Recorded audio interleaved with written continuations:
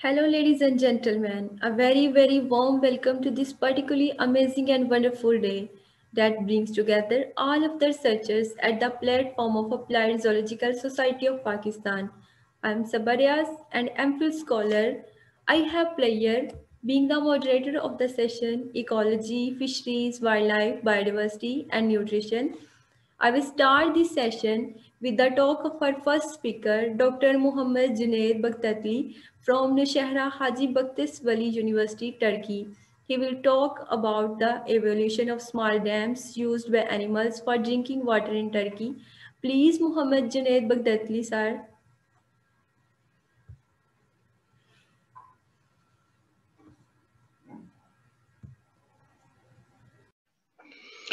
Hello everybody, my name is Associated Professor Dr. Cüneyt Bağdatlı from Turkey. My university name is Nevşehir Hacı Bektaş Veli, Department of Biosystem Engineering. In this today, for this conference, my presentation title is Evaluation of Small Dams Used by Animals for Drinking Water in Turkey.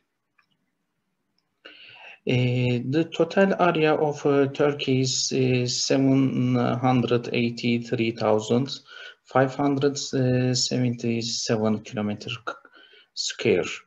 Turkey have got 17 million kettles and 48 million, approximately half past 48 million head of sheep and goats. The daily water requirement of cattle is 50 liters the white day, and a sheep or goat is 15 liters a day.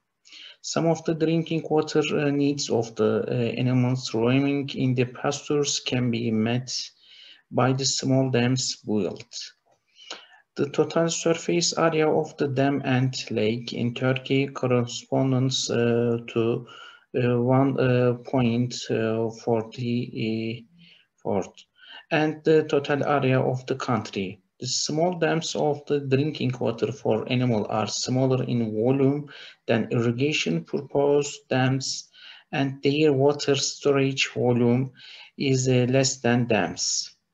The small dams' capacity of drinking water of animals are determined according to the animal presence in the animal breeding region and are built as 5 between 10 volume thousands.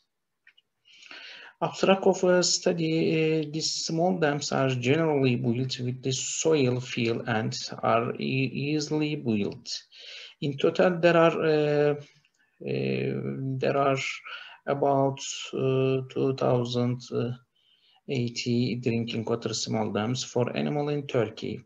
With these small dams, drinking water needs for animal approximately 10 million animal a year are met in Turkey.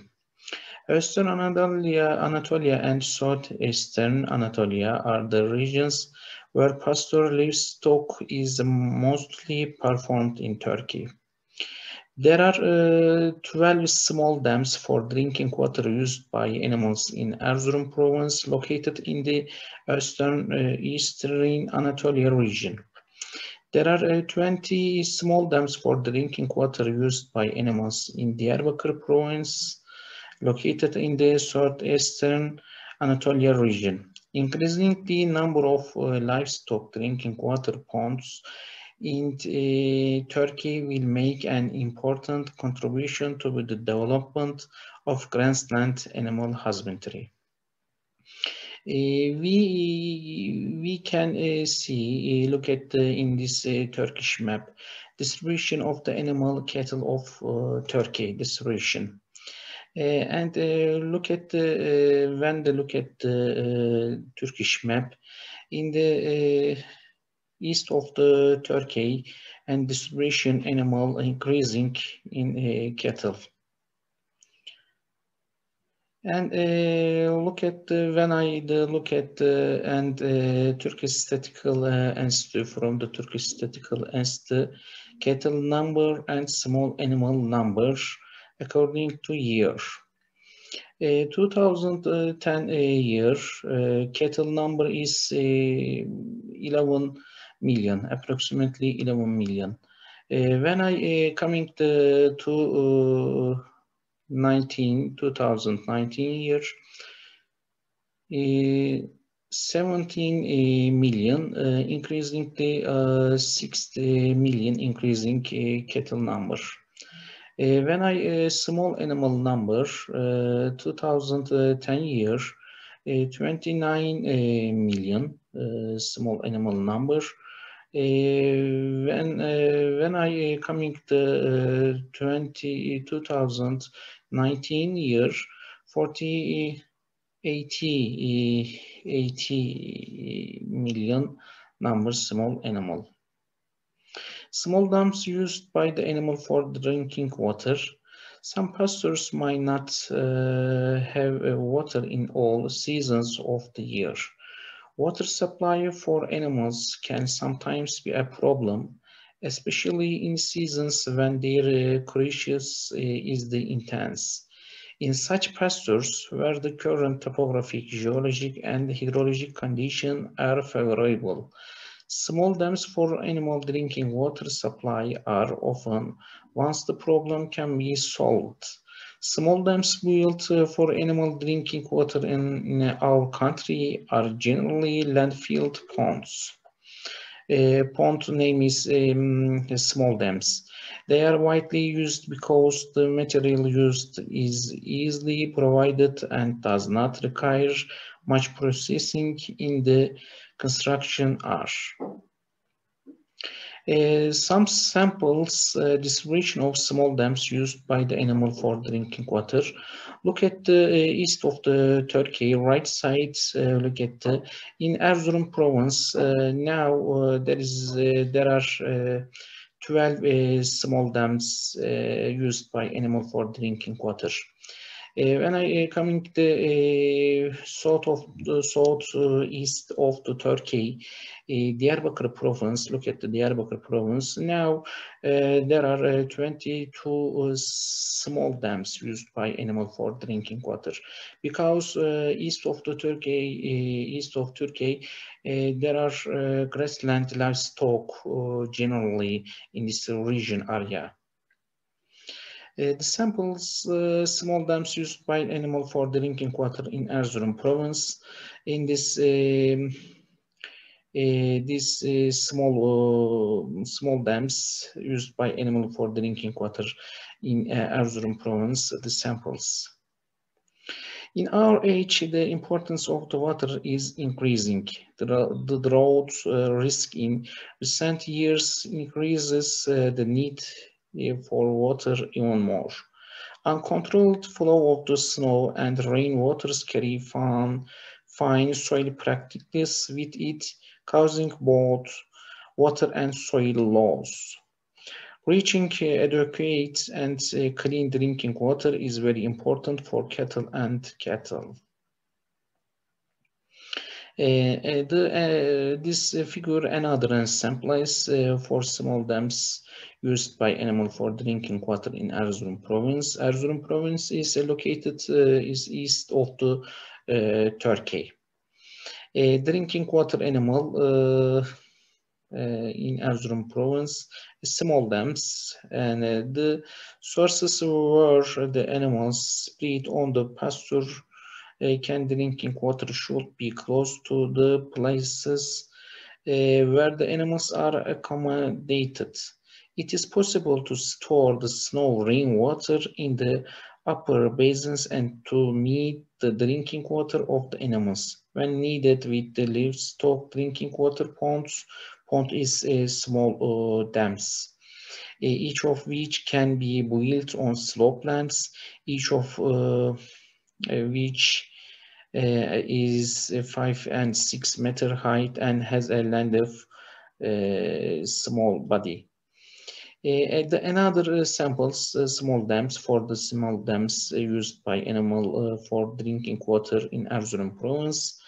Um, since these small dams, which are selected especially close to pasture area, are generally built on public lands, there is no need for exploration. The capacity of the animal drinking water dam is determining according to the animal potential of the region and is generally around 10,000 cubic meters. Depending on the nature of the filling materials used in the body, the upstream slope is accepted as one divide 2.5 and the downstream slope is half past. Water is taken from the earth, fill the body with the help of the bottom outlet. Since animal drinking water ponds are generally built on small basins of one between 2 kilometer square size, it is beneficial to build and spillway where possible. Result and suggesting livestock drinking water dams store water in arid regions. The stored water is extremely important for meeting the drinking water needs of the animals. In addition, these dams prevent soil erosion. The expansion of these small dams should be encouraged, especially in the regions where pasture animal husbandry is coming. For listening me, thank you very much. Look at the references for this study. Thank you very much for your attending.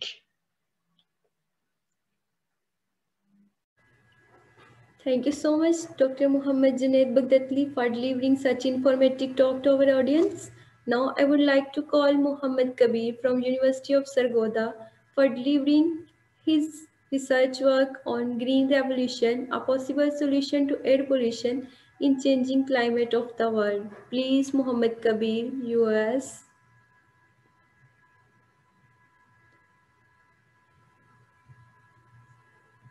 Bismillahirrahmanirrahim. My name is Dr. Muhammad Kabir and I am working as an assistant professor and in charge in Department of Biological Sciences, University of Sargodha, Sub-Campus Bakhar, Punjab, Pakistan. First of all, I pay my thanks to the organizing committee of the 3rd International Conference on Applied Zoology 2020 and Quaid-e-Azam University, Islamabad, Pakistan, who give me a chance to present in this ICAZ 2020. Today the topic of my presentation is Green Revolution, a possible solution to air pollution in changing climate of world. As we know that environment is consist on the 3 major components, that is air, water and soil, and all these components of the environments are deteriorating due to toxic effects of the pollutants which are mainly produced due to the anthropogenic activities or man-made activities. As we know that research starts with the problem and ends with the solution, so the problem in my presentation is the pollution and its solution is the plantation. The presentation layout is importance of trees, pollution and pollutant types and issue, environmental calendar, plantation campaign and solution, conclusion and recommendation. Muscosol says a tree that lives for 50 years generates a $US worth of oxygen, recycled a huge quantity of $US worth of soil fertility, facilitate a huge quantity of $US worth of the soil erosion control, creates a $US worth of the air pollution control and provides $US worth of the shelter for insect, birds and animals. Besides, it provides flower, fruit and seeds. Our net loss is worth more than 57,381 US dollar when one tree falls are affected by environmental pollution. Therefore, a humble request is that think before you cut a tree. As we know that problem of the environmental pollution is on large scale in the developing country and in the big cities. So flyer says if you are lost, look for smoke. Where there is smoke, there is a city. What is the pollution, pollutant, its types and what is the issue? An undesirable change in physical, chemical and biological characteristics of air, water and soil that may harmfully affect the living organism is known as the pollution. And what are the pollutants? Very simply, the substances which cause the pollution are known as the pollutant, but in a more precise way, residue of things we make use and throw away are known as the pollutant. So there are different types of the pollution and pollutant, and as we know that all components of the environment are polluted. So pollution types includes the air pollution, water pollution, land pollution, thermal pollution, noise pollution and chemical pollution. What is the issue? We use the resources extensively and then are not responsible for the consequences. That is the big issue for the environment. As we know that environment also has a calendar, and there are different days which we should celebrate on annually basis if we are environmentally friendly, but we are not doing so, due to which the problem of the environmental pollution is increasing day by day, and that is a greatest risk for the existence of life on the surface of the earth. So coming towards the environmental calendar, the World Environmental Day is celebrated on the 5th June all over the world. Here I want to mention some important days of the environmental calendar. World Habitat Day on the 3rd of October, International Day for Natural Disaster on 13th of October, World Day for Water on the 22nd of March, and the World International Plantation Day on the 18th of August. We celebrate only one day annually, that is the birthday, and we celebrate this day very warmly, but we are not familiar with the days of the environmental calendar. Here in this slide you can see that different types of the pollutant are dumped from the industries outside their wall, and by burning process of these waste material, pollutants are discharged into the air, due to which the air is becoming more and more polluted, and there will be a great risk for the existence of life on the surface of earth due to the polluted environment. But we are not taking it serious, and we are just passing our life by as a luxury life. We should focus to the environment if we want to keep our next coming generation more healthy and more suitable for the environment. So the solution for pollution is the plantation.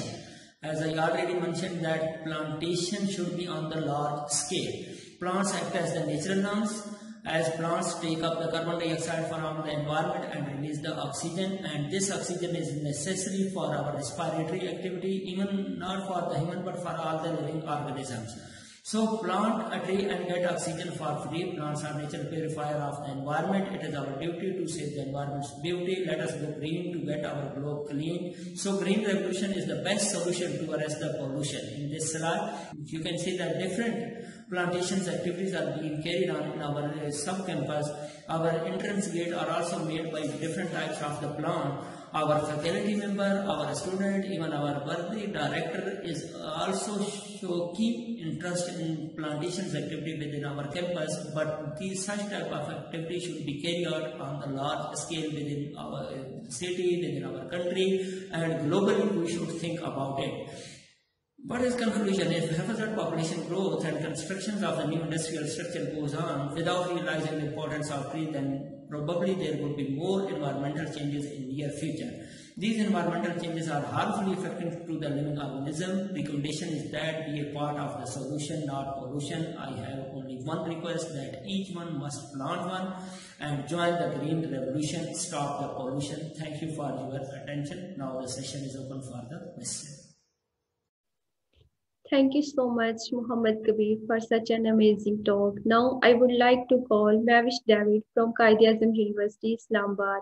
She will talk about the evolution of environmental effects of heavy metals on biochemical profile and oxidative stress among children at brick kiln sites. Please, Mavish David.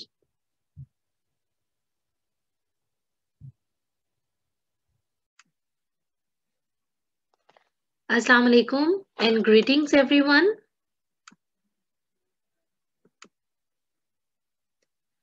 I'm Ms. Mahvish David, a PhD scholar from Reproductive Physiology Laboratory, Quaid-e-Azam University. And the topic of my research article is Evaluation of Environmental Effects of Heavy Metals on Biochemical Profile and Antioxidant Stress Among Children Living at Brick-Kiln Sites. Starting with the introduction of my topic, we know that Pakistan is the third largest brick producing country after China and India because it produces around 45 billion bricks per year. And on the global scale, Pakistan produces 3% of the bricks that are produced. If we look at the stats, we see that around 20,000 brick kilns are present throughout Pakistan, of which more than 10,000 brick kilns are present only in Punjab province. Brick kilns emit a large amount of pollutants into the environment that affect basically negatively to not only on the environment but also the other living forms, including the plants, animals, as well as the local residents, or you can say the occupational people that are working at the brick-kiln sites. Heavy metals are also the major portion of the industrial wastes of brick-kiln. The major heavy metals, which are includes the chromium, cadmium, nickel, and zinc, and they impart adverse actions not only on the humans but also on the environment. So studies have suggested that children which are living at the brick-kiln sites, they are at increased risk to the exposure of environmental pollutants because it may affect their growth and their certain normal functions, or you can say the normal physiology.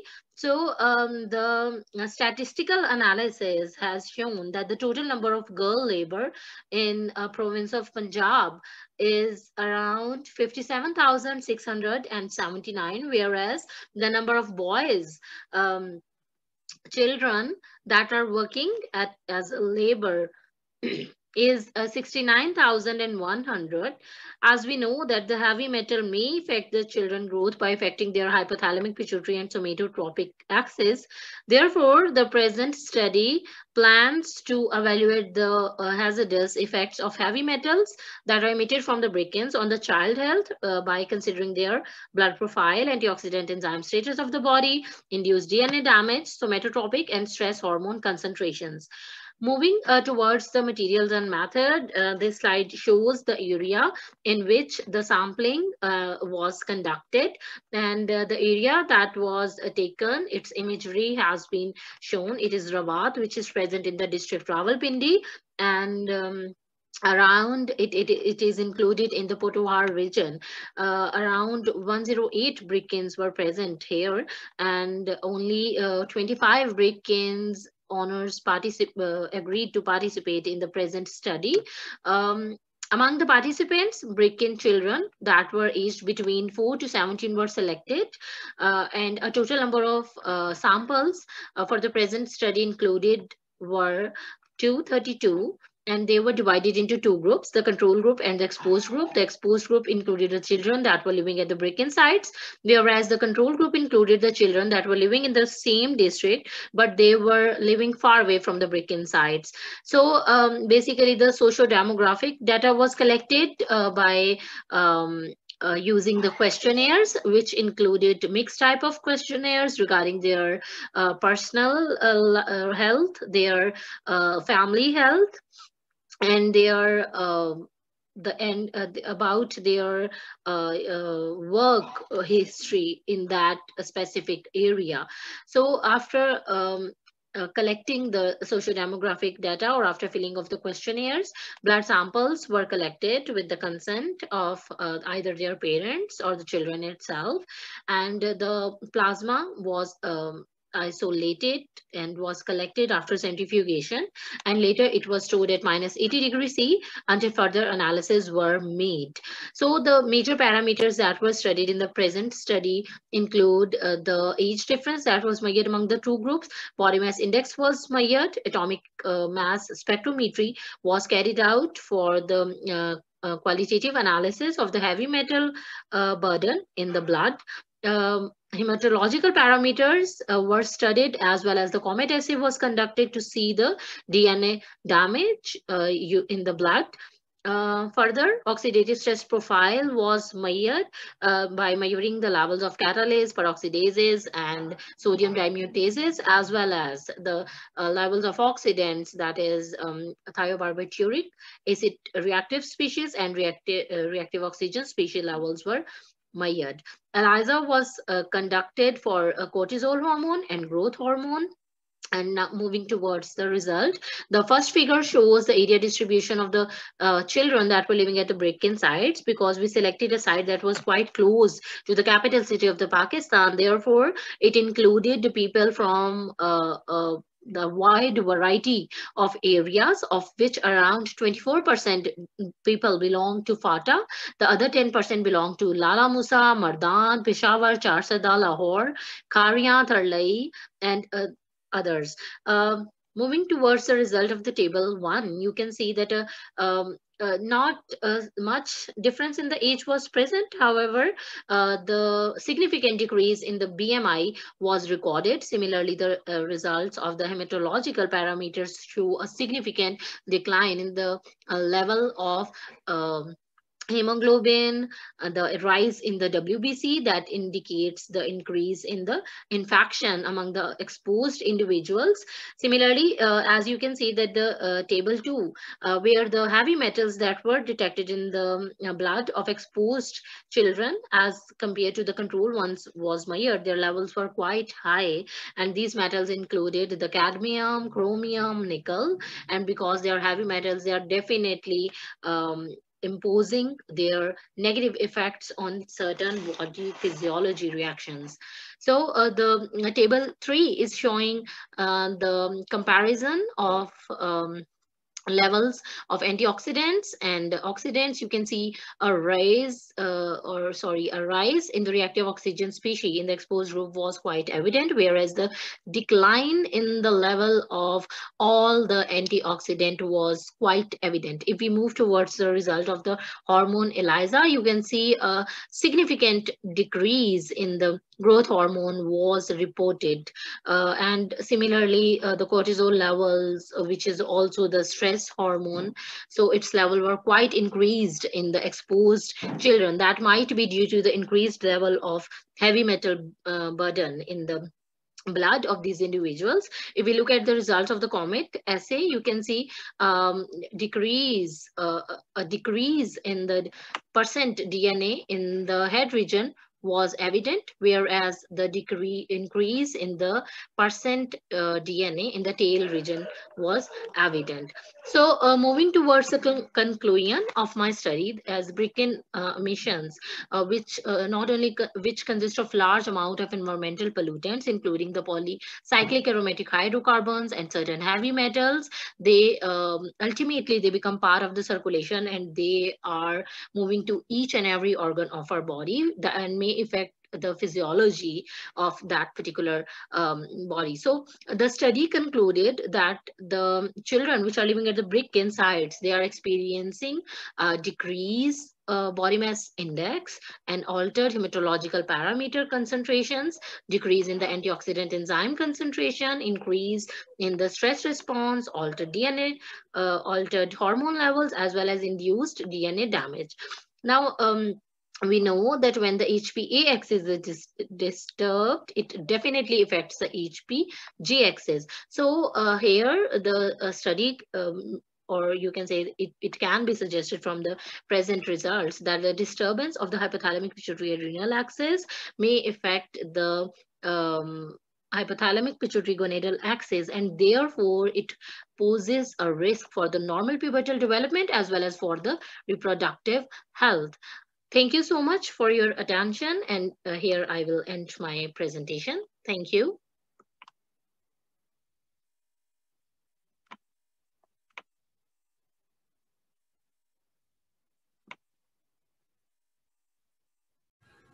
Thanks a lot, Mavish David, for your wonderful presentation. Now I'm very glad to call Zunaira Shaheen from Government College University Faisalabad to present on the effect of chromium chloride hexahydrate supplementation on gelatinized and non-gelatinized corn-based diets in Katla Katla. Please Zunaira Shaheen from GCUF.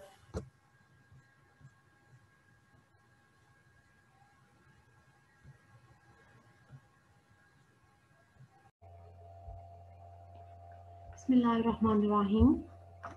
My name is Dunaira Shaheen, and the topic which I represent today is effect of chromium chloride hexahydrate supplementation on gelatinized and non-gelatinized corn-based diet in Ketla Ketla. First, I introduce I will discuss about the introduction. Fish plays an important role to meet the nutritional value of the human because of an affordable animal protein source. Pakistan is basically an agricultural country and is endowed with huge natural water resources, both fresh water and brackish and marine water, as well as brackish water. Intensification of fish farming is needed to increase productivity, but this requires more formulated feed.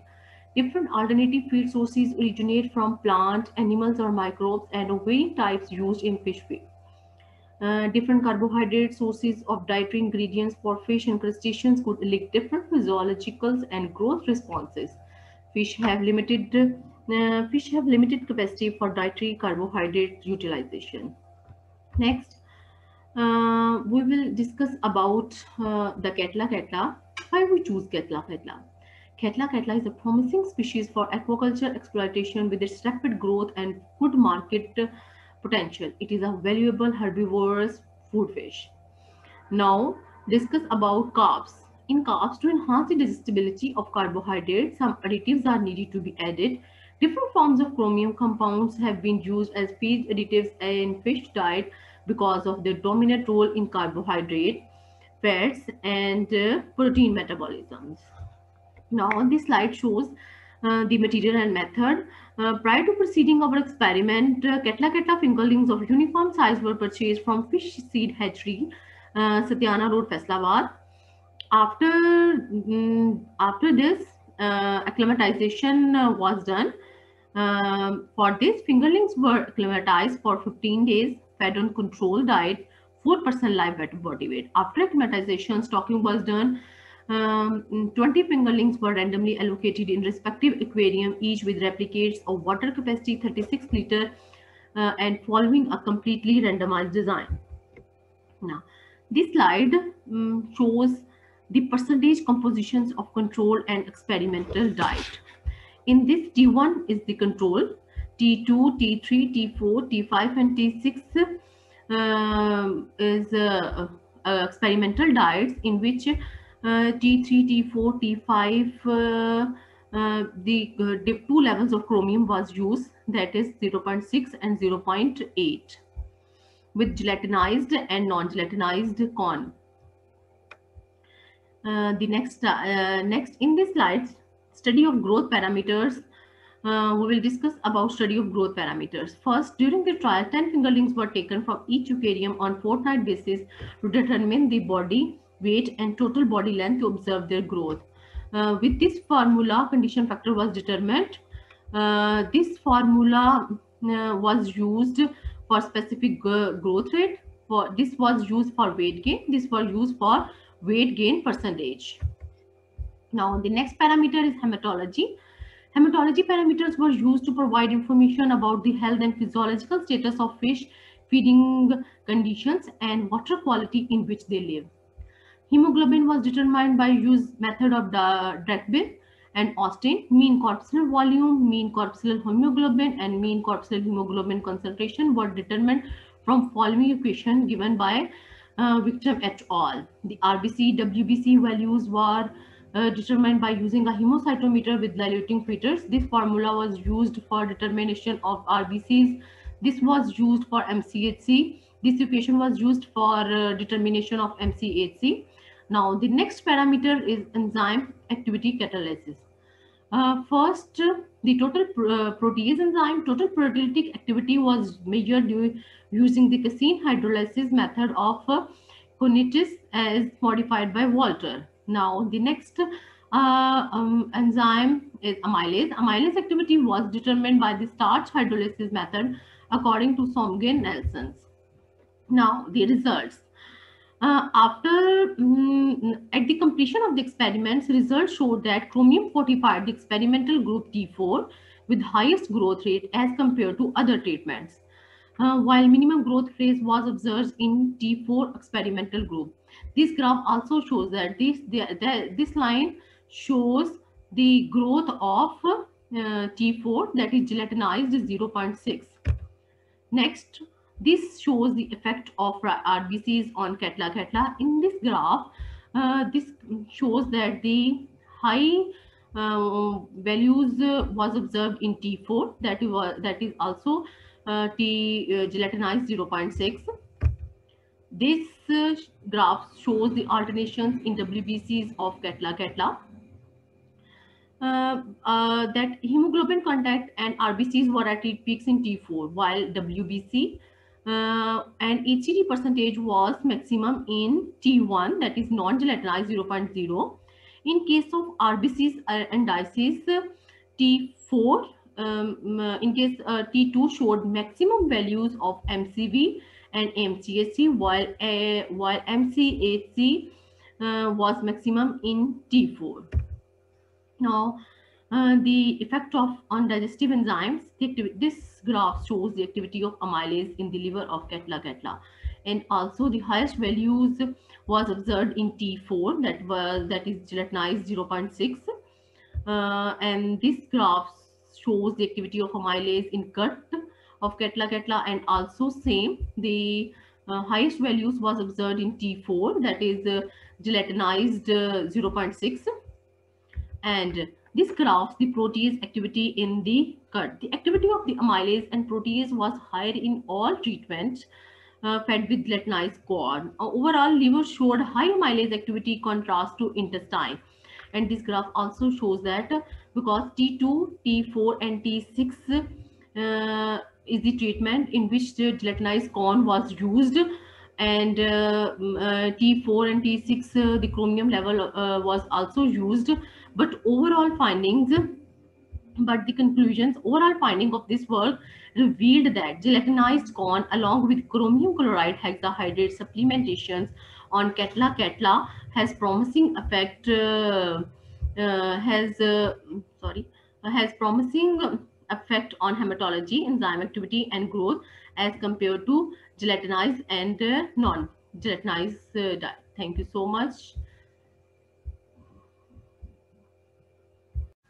Thank you so much, Zunaira Shaheen, for your amazing talk. Now, moving towards our next presentation, I would like to call Gohar Akbar from University of Agriculture, Faisalabad, to talk about parasitic threat to Habara bustard, an endangered bird species in Pakistan. Please, Gohar Akbar.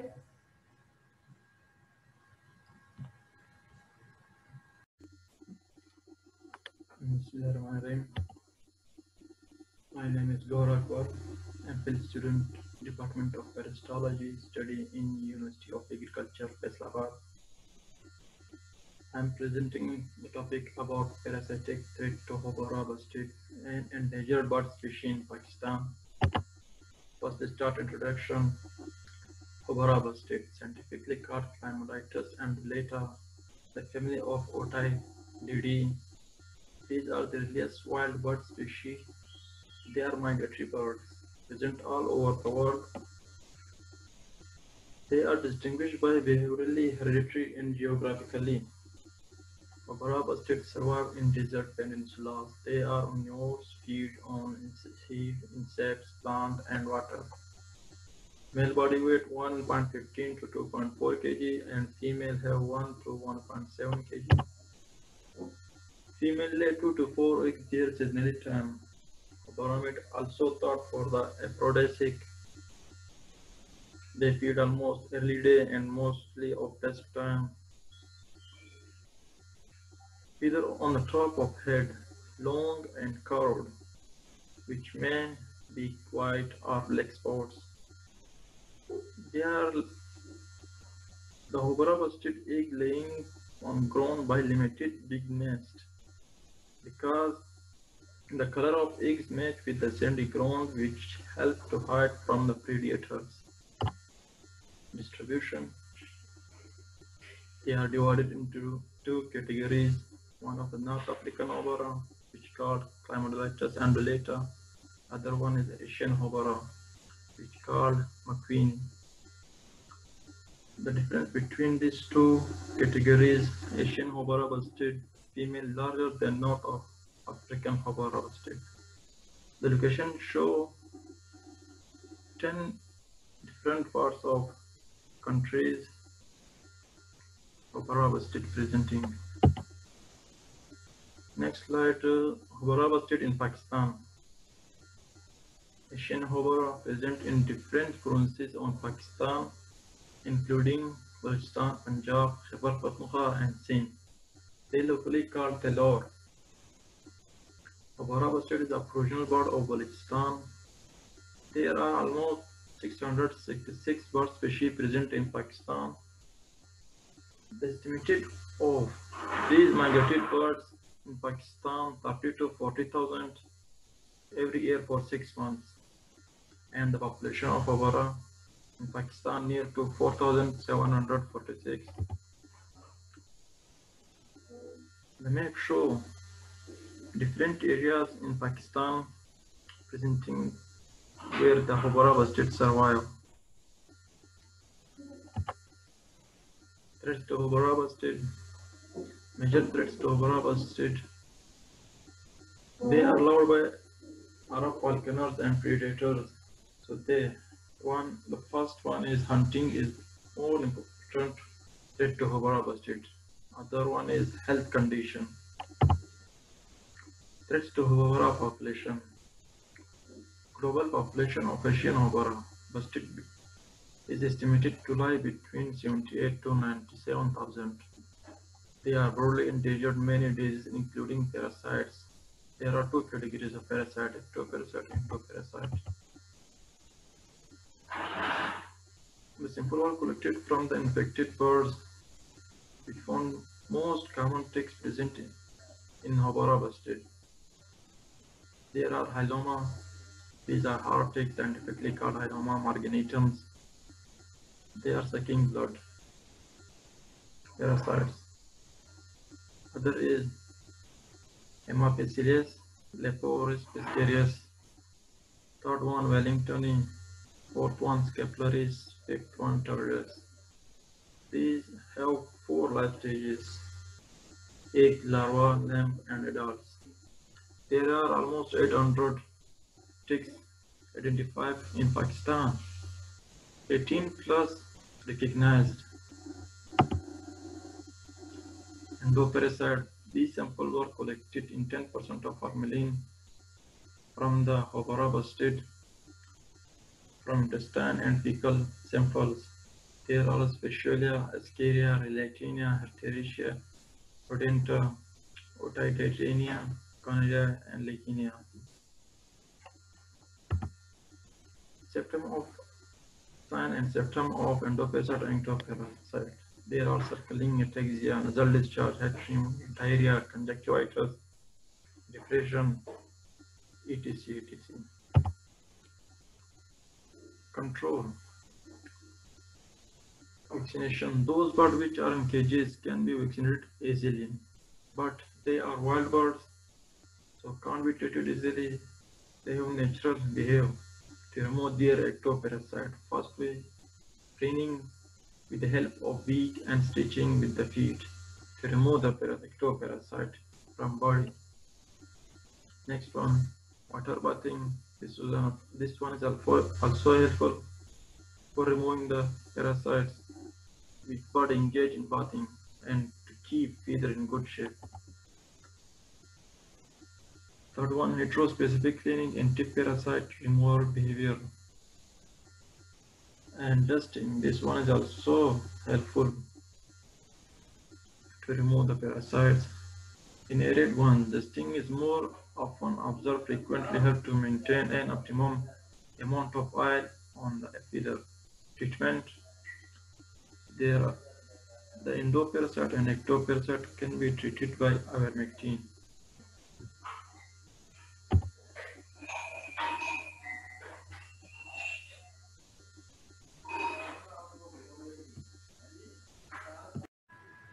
Thank you so much, Gaur Akbar, for your informative talk. Now, I would like to call Aksa Sharif from Government College, University, Faisalabad, to talk about the effects of carvacrol and methanol supplemented moringa oleifera leaf meal-based diets on growth, performance, and body composition of Oricochromis niloticus fingerlings.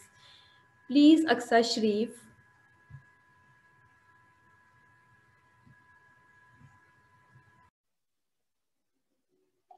Hello everyone. Today we are connected at the forum of the Applied Zoological Society of Pakistan. Myself Afsar Sharif, and today I want to discuss about.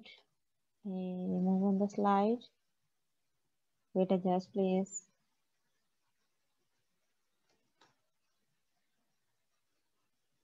Yes. So today I want to discuss the effects of carvacrol and menthol supplemented moringa oleifera leaf meal based diets on the growth performance and carcass composition of Oreochromis niloticus fingerlings. So to move on or to start the presentation, I will give you a brief introduction of my research. And I selected the aquaculture field because it is flourishing with 5.8% growth annually. It is the flourishing field, or you can say the leading field, because it is providing the people around worldwide the proteinaceous food at a low cost. And the fish meal which is used in the feed of the fish that have essential copious amount of the essential amino acid and fatty acids, but it have it limited supply. That is the shortcoming of the aquaculture sector. And so we researchers, we are trying to substitute the animal meal with the plant meal. So I selected the moringa oleifera plant that is also known as the miracle tree because it has abundance of the sorts of proteins, ascorbic acid, carotenoids, and so on. I selected the Oreochromis niloticus because it is easy to use, it can acclimatize to environmental condition, and it has good taste. So I selected the two phytochemicals. One was the menthol, that is a major compound of the genus Mentha species, and the second one was the carvacrol, that's a monoturbinate phenol capable of improving the growth performance, digestive, and other activities of fish. So then that was the hypothesis, and the objective. My hypothesis was that the carvacrol and menthol, individual and the blend mix and the mixture of these two phytochemicals at 1:1, and that can improve the growth performance and carcass composition of the fish. And the objective was to evaluate the effects on the growth performance, then on the carcass composition, and finally to formulate the cost-effective feed for the farmers to feed the Oreochromis niloticus. These are the material method through which I moved on to accomplish my journey. And first of all, fish was acclimatized to the laboratory conditions, because when we move the animal from the wild condition to the laboratory condition, then it should be given some time for their management with the new environment and for their acclimatization. Then the experimental layout was selected as the completely randomized design, and 10 isolipid and isoprotein diets were formulated having that's the diet chart of the fishes. 10 diets were formulated, and the basal diet composition was more or less similar in all the diets except in the levels of the carvacrol, menthol, and then their combination. And 3 levels were used: 200 mg per kg, 300 and 400 mg per kg of the chemicals. So moving back on the slide, then I formulated the field pellets of 0.3 millimeter in size through the extruder. Then the chemical analysis of the sample, for example, feed, feces, and the body composition that was taken with the help of crude protein was analyzed by the Gel-Dal apparatus. Crude fat was analyzed by the Soxley fat extraction through Soxley apparatus. Gross energy was determined at the oxygen warm calorimeter, and then all the data was statistically analyzed using two-way ANOVA. So by keeping in mind the time limitation, we'll move on the results. These are the results of the growth performance of the fish. By taking a comparative view, you can see the readings in the green color. Actually, that's I highlighted these readings because these were the best results of my research that were obvious at the by giving test diet 8 to the fish having blend of carvacrol and menthol at 200 mg per kg.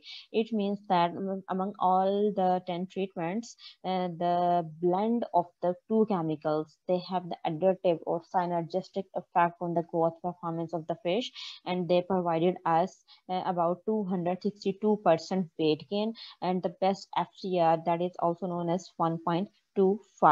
Actually, the feed conversion ratio, that is the best ratio at which the least chemicals are removed out from the body through the feces.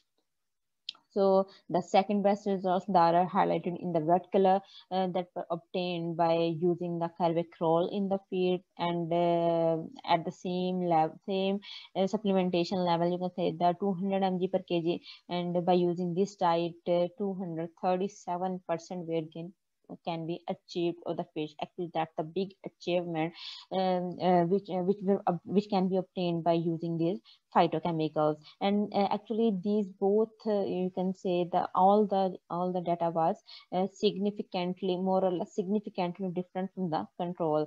Actually, control have only 158% weight gain, and you can see the difference between the control and the test diets. So we have only 1 minute. I'll complete my presentation. Carcass composition.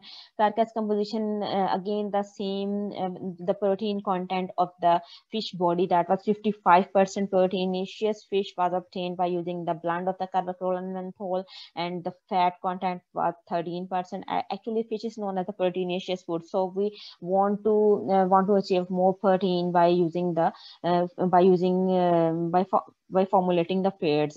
And the second best results were also obtained by using the test diet 2 having carvacrol at 200 mg per kg, that is the 54.70, and that very significantly with the control. You can see at the table that control was 44%. Control fish have only 44% protein. So to conclude the presentation, I will say that supplementation of carvacrol and menthol played a major role in improving ADC of nutrients, carcass composition, and growth performance of Oreochromis niloticus fingerlings as compared to control diet. And then the 200 mg per kg, that's the optimum level of carvacrol and menthol blend supplementation. And at the last but not the least, it provided as economical and eco-friendly feed for the fish. So that was all from my side. Thank you.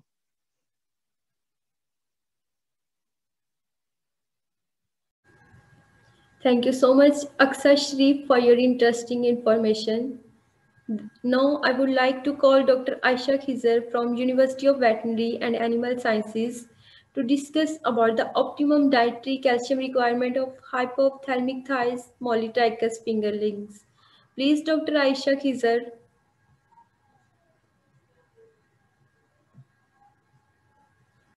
Assalamu alaikum. Hello and welcome to third International Conference on Applied Zoology 2020 organized by Applied Zoological Society of Pakistan and Quaid-e-Azam University Islamabad. I am Aisha Khizer from Fishes and Aquaculture Department, University of Veterinary and Animal Sciences, Lahore, Pakistan, and my title of presentation is Optimum Dietary Calcium Requirement of Hypophthalmic Mollitrichus Fingerlings. First of all, introduction. As we know, mostly the aquatic animals require inorganic elements or minerals. In fishes, the minerals are derived from both ways, either from water and diet. Minerals required by fish are calcium, magnesium, and phosphorus, and the calcium requirement in fishes is affected due to different phosphorus level in the diet, water chemistry, and species difference. In addition, calcium play a beneficial role in skeleton system maintenance, growth performance, and physiological processes such as osmoregulation and blood clotting, while the calcium imbalance play a negative role in organisms' body. If the calcium deficiency causes anorexia, poor reduced growth, and feed efficiency, while the excess of calcium relative to phosphorus has an opposing impact in growth and survival of some species.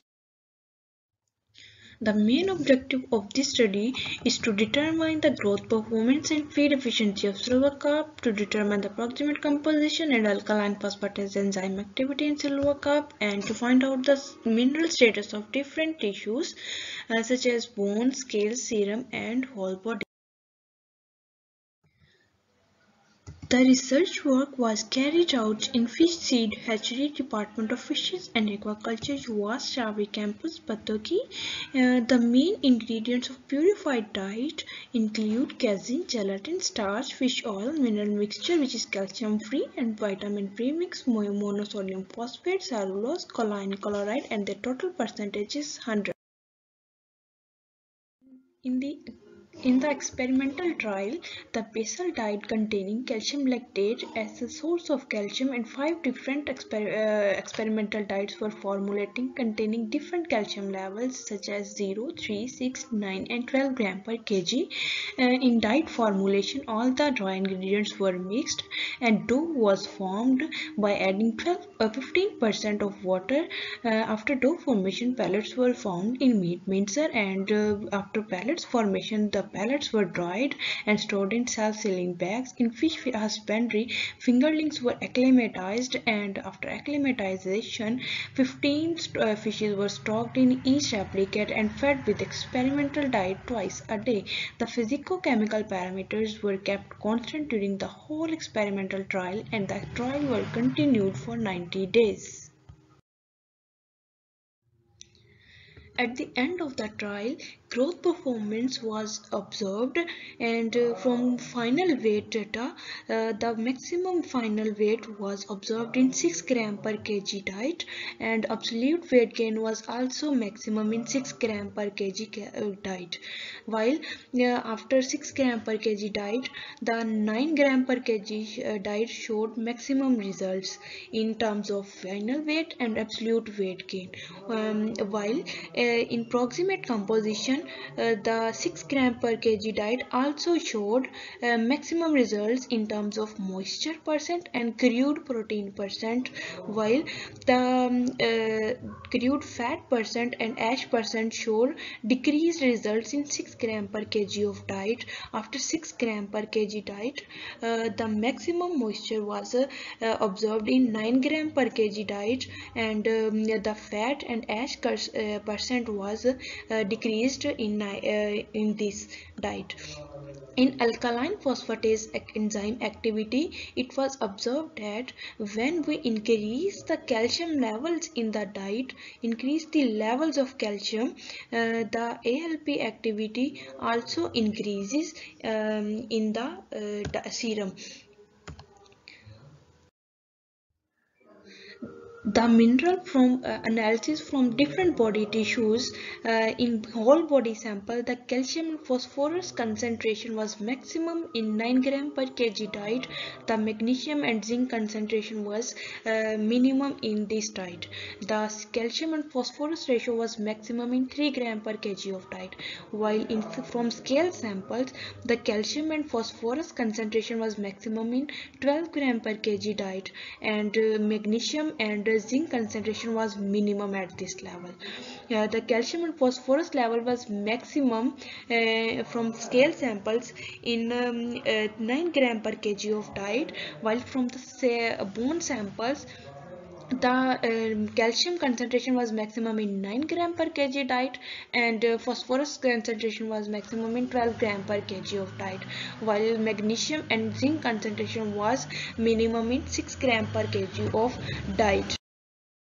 Broken line regression was applied on weight gain percent data to find out the optimum calcium requirement of silver carp. After broken line regression analysis, the optimum calcium requirement was observed 8.11 gram per kg. In conclusion, the growth performance, ALP, and mineralization in different body tissues enhanced when calcium was added in the diet of silver carp. Up to a certain range, the addition of calcium in the diet showed decline results. So the optimum requirement of calcium in diet for silver carp ranges up to 8.11 gram per kg. Above this level, the hypothalamic thyroidics showed decline results. So it was suggested, or it is helpful in formulating the nutritionally balanced feed and it is also beneficial for farmers which culture silver carp in intensive, semi-intensive and polyculture systems, because silver carp is a phytoplanktivorous species and most cultivated in polyculture systems. Hope that you understand well, and thank you for your attention. Thank you so much, Dr. Aisha Khizar, for delivering such an interesting information to our audience.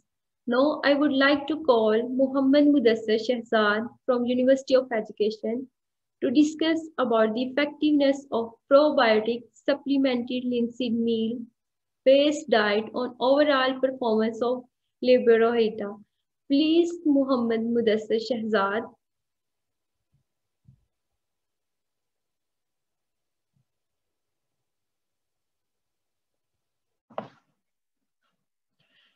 Bismillahirrahmanirrahim.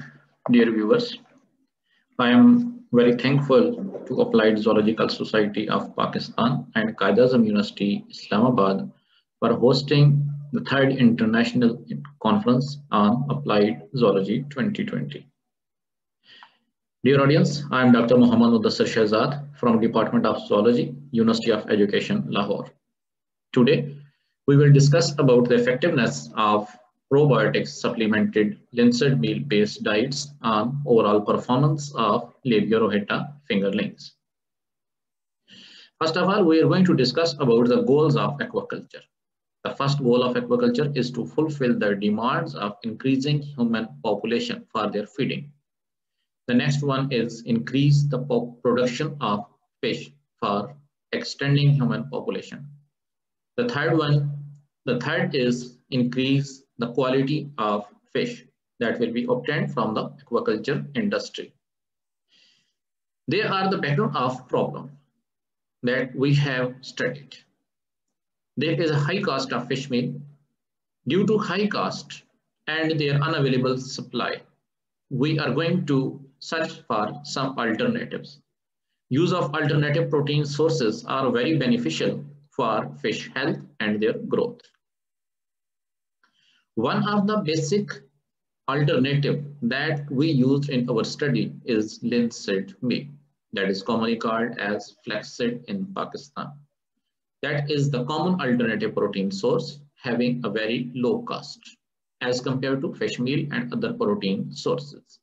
It is very economical and easily available protein source in Pakistan. The linseed having high amount of protein, having best amino acids that are necessary for fish, having best fatty acid profile, and important minerals that are required for fish health. But there is a problem in the use of these plant meals because the plant meal cannot be easily digested or absorbed in the fish body without the use of probiotics. In this study, we use the probiotics that are basically living in digested bacteria and yeast, providing the health benefits through enhancing the host microbial intestinal stability. Because of supplementation of these probiotics, we are able to get a healthy fish, and the fish can easily grow by the presence of these probiotics. At the end, we can say that the probiotics are very essential for proper health of fish. Now, we are going to discuss about the results. Number one, we are going to discuss about the growth parameters of Rahu. Here again, you can observe, here in this slide, you can easily observe that the best survival and the best weight gain percentage, best FCR and standard growth rate were high in fish that were fed on the diet containing 2 gram per kg level based diet. Following the fish fed on 3 gram per kg supplemented probiotic supplemented linseed meal based diet. On the other hand, if we talk about the lowest weight gain percentage, standard growth rate and survival, you can easily observe that the control diet having 0 gram per kg probiotic supplemented diet having the lowest FCR and having the lowest standard growth rate and other parameters. If we talk about the nutrient digestibility, in this graph you can easily observe that the crude fat digestibility and crude protein digestibility were highest in the fish fed on 2 gram per kg level based diet, following the 3 gram per kg level based diet.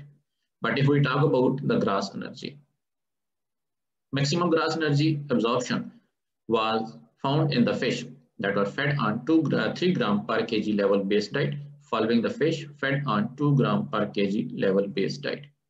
Here again, you can observe that the lowest nutrient digestibility was observed in the fish that were fed on control and 5 gram per kg level based diet. Now we are going to discuss about the mineral absorption. Here again, you can observe that the highest phosphorus, highest potassium and sodium digestibility was observed in the fish that were fed on 2 gram per kg level based diet, following the 3 gram per kg level based diet. On the other hand, if we talk about the calcium and aluminium, these both minerals were highly absorbed in the fish that were fed on 3 gram per kg level based diet, following the 2 gram per kg level based diet. From these results, we can conclude that the probiotic supplementation in fish feed is essential for proper health and their digestion in fish body. Because the presence of these probiotics, fish can easily digest their food and can obtain the best enzymes from these probiotics that can help for their proper digestion and their proper absorption of the nutrients and minerals into the fish body. So thank you for your attention, please. I'm very thankful to all of you for your attention. And again, very thankful to Applied Zoological Society of Pakistan and Qaid-e-Azam University. Thank you.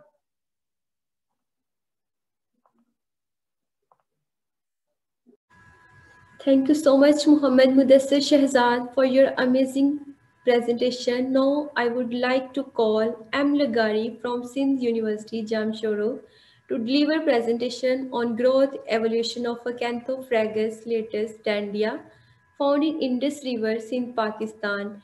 Please, M. Lagari.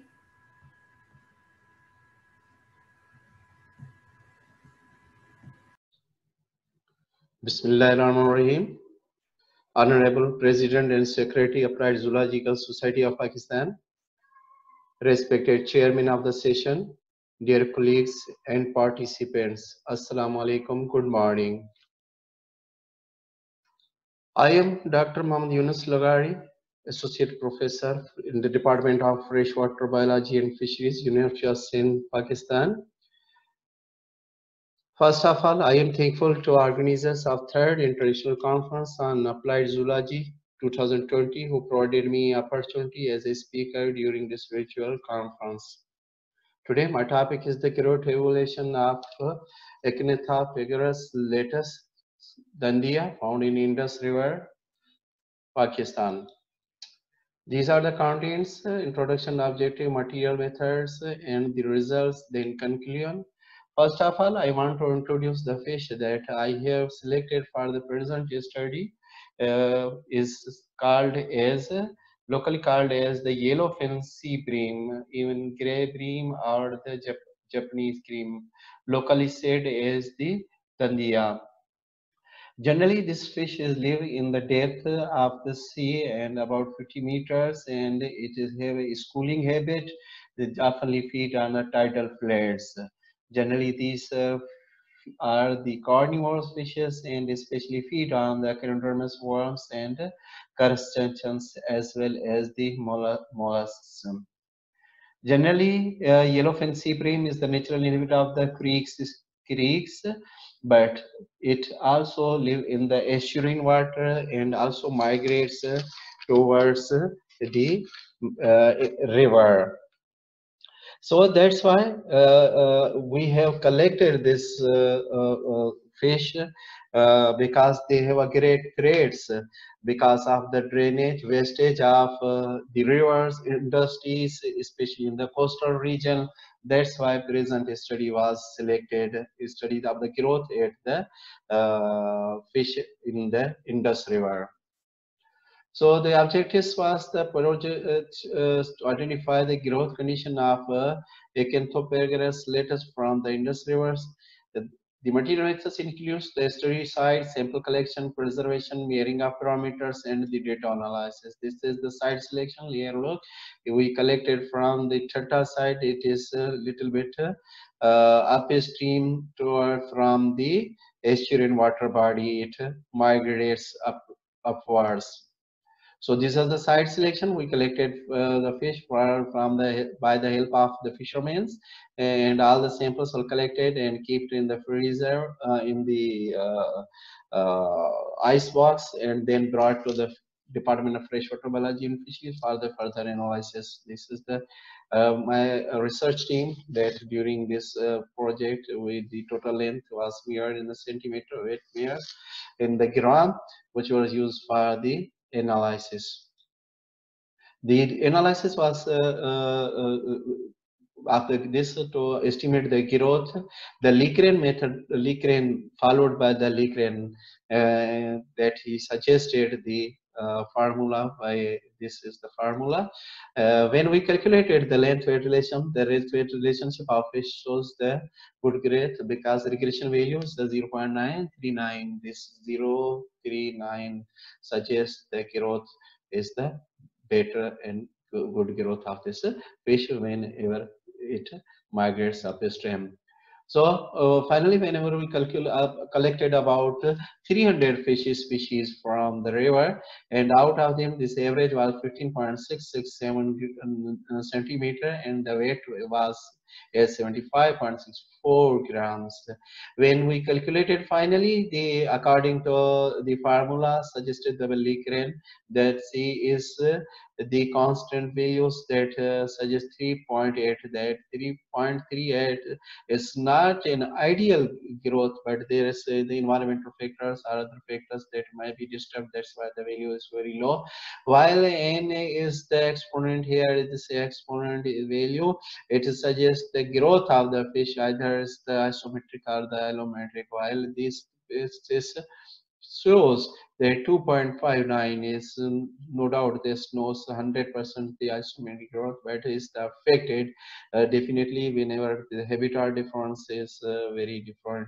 But however, it is the suitable and have a good range that is 2.5 is in ideal and might be cultured in the fresh water even. So there is the condition factor also collected also by the Fultons 937, while the Likren 1.937. Also both the values suggest that is have an environmental impact on this the growth of the fish. So based on this study, we suggest and we can culture this species in the fresh water. So further studies also needed to confirm and make a trial for further study to keep such a precious species in the culture system. Thank you.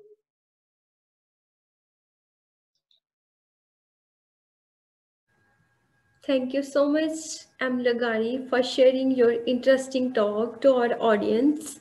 Now, I would like to call our second last speaker of this session, Nareen Nayab from KUS, to discuss about the effects of atrazine on survival, behavior, and biochemical aspects of silver carp, hypophthalmic thighs, mollitrix. Please, Nareen Nayab.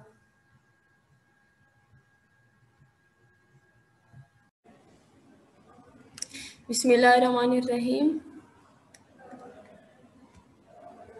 My name is Nareen Nayab, Department of Zoology, Cohort, University of Science and Technology, Cohort. The title of my presentation is Effect of Atrazine on Survival, Behavior and Biochemical Aspect of Silver Carp, that is Hypothalamic mollitrix. I start from introduction, followed by objectives, material and methods, and then the results. So atrazine is one of the most commonly used herbicide used to control annual grasses and broad-leaved weeds such as maize, wheat, rice, and sugarcane, etc. Atrazine run off into water bodies, posing threats to aquatic population, including fishes. Atrazine is highly toxic and carcinogenic in nature. Atrazine is not degraded by microbial or hydrolytic process. Objectives. The first objective of my presentation is to analyze the acute toxicity of atrazine on survival, behavioral, and morphological aspect of silver carp. The second objective is to evaluate the biochemical response of atrazine on total protein content, LPO level, and the activities of antioxidant enzymes is marker in liver, brain, gills, and muscle tissue of silver carp. Material and methods. This is the flow diagram which I have followed during my research work. First, I collect silver carp from Thunder Dam cohort and acclimatized it one week before the start of experiment. Atrazine dilution was made with 80% acetone.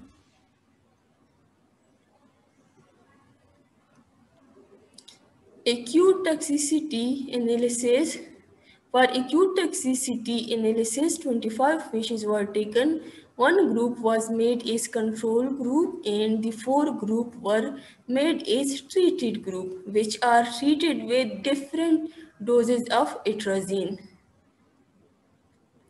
LC50 for 96 hours was determined.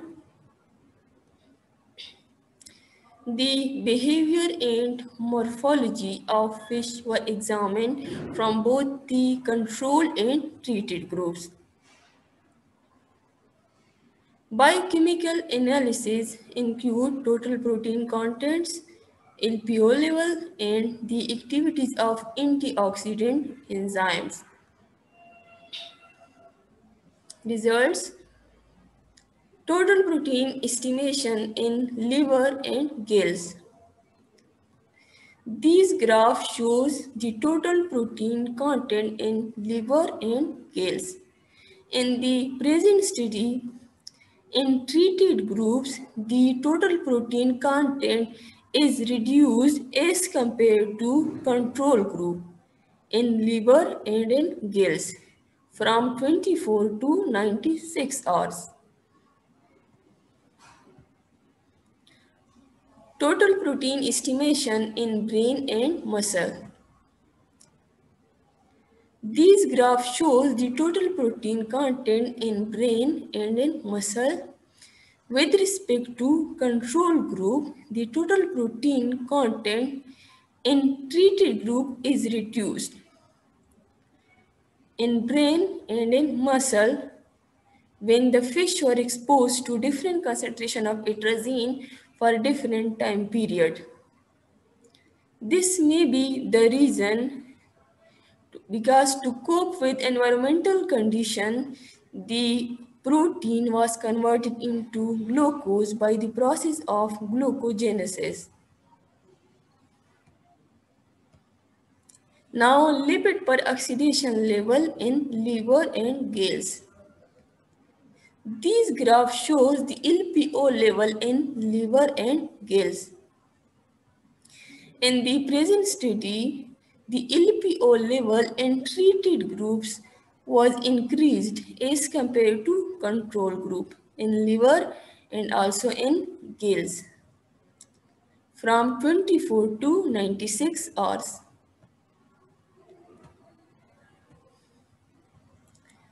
Now lipid peroxidation level in brain and muscle. This graph shows the LPO level in brain and in muscle. Here, an increase was observed in treated groups as compared to control group. In muscle, LPO level was increased in treated groups with respect to control groups for different time period.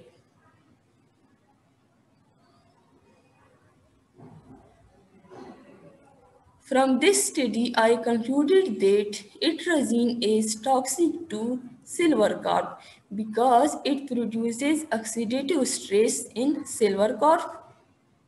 Therefore, it should be used in a permissible limit. Thank you very much.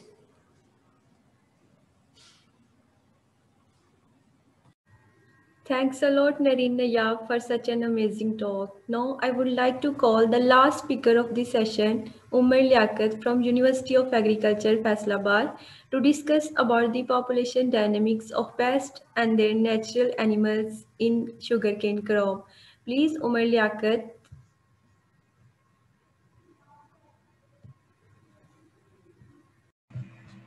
Bismillahirrahmanirrahim. Assalamu alaikum. My name is Umar Liaquat, studying MPhil in Zoology from Department of Zoology, Wildlife and Fisheries in University of Agriculture, Faisalabad. Today I am going to present population dynamics of pests and their natural enemies in sugarcane crop. Here is some content include introduction, methodology, results, conclusions, references. Introduction. We know that sugarcane is the major and cash crop of Pakistan. It provides many sugarcane products. Pakistan is at the 5th position in the world for the production of sugarcane and at the 8th position for the consumption of sugarcane and sugarcane products. Sugarcane production in Pakistan is lower as compared to the last year's as the report of gain. Due to increasing demand of sugarcane in Pakistan, there is need to examine the factors and the phenomena which cause yield loss. Many factors affecting the sugarcane yield loss, but in these factors, pests are the most important. 265 species of pests affecting the sugarcane and which are related to the 64 families and 7 orders. These pests are sap feeders, leaf eating, phytofeeders, and stem borers. The agro-ecosystem are dynamics in nature, we know that, and it has many important in the ecosystem. So keeping the importance of past dynamics phenomena in nature and their relationship with the natural enemies, a study was conducted to find out the population dynamics of pests and their natural enemies in sugarcane crop, with the objective include population trend of biological agent to check the population fluctuation of pest in sugarcane ecosystem and approach to check how much biological control are present. My methodology, I done my study in entomological field Jangwala, entomology department of entomology, University of Agriculture, Faisalabad, where all the agronomic practices are done. Here is my field picture where I done my study, and I use RCBD layout for making blocks and sub blocks. and divides area into blocks and sub-blocks. The random sampling method was used for the observation of population. Each sampling size was considered as the replica, and the area was divided into 5 blocks. The distance between each block will be 2 centimeter. Here is the map of my study area and the field, which showed at 5 different 5 division of RCBD layout. Uh, let's start with the result. Population dynamics of pest. I start with the population dynamics of pest first, and then with the natural enemies.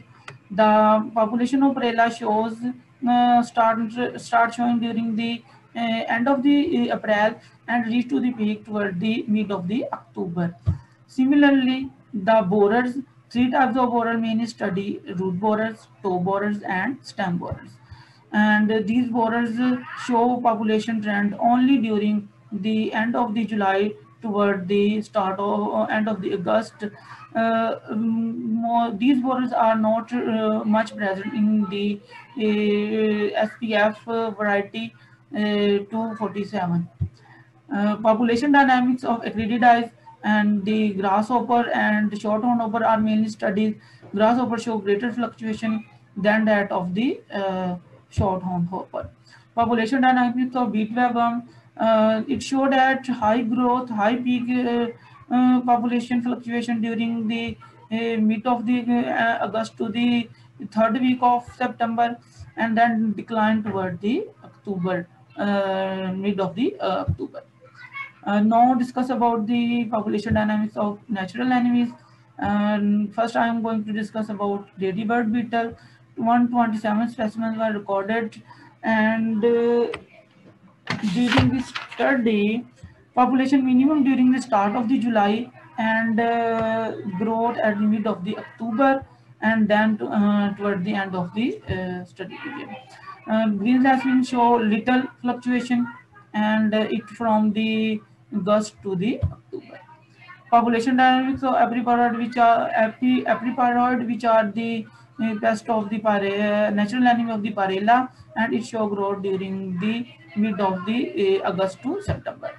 And similarly, parastoid species, I study balconid webs, which show the population growth and show the peak value at the end of the at the mid of the September.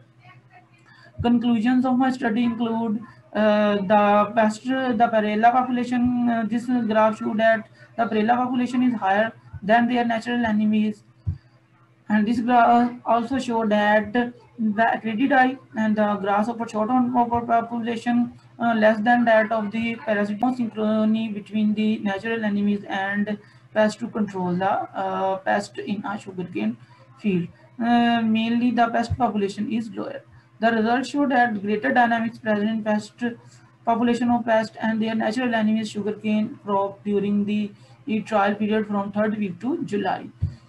Overall, the population of pests higher than the natural enemies. The study showed that the population of both pest and natural enemies are on the top during the August, and the natural enemy population declined toward the end of the October.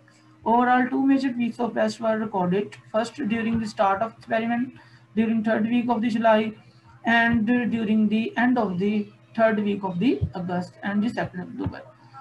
This study helped the farmer in many ways.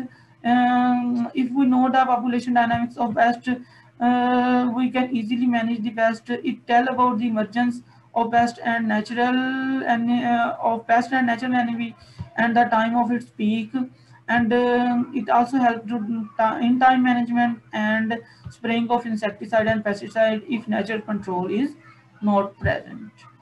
Here is references of some of some my study, and thank you for your attention.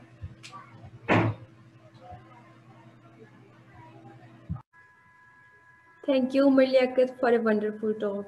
The 5 session of today's conference has ended. I would like to say thank you to all the speakers for delivering such an informative talk to our audience.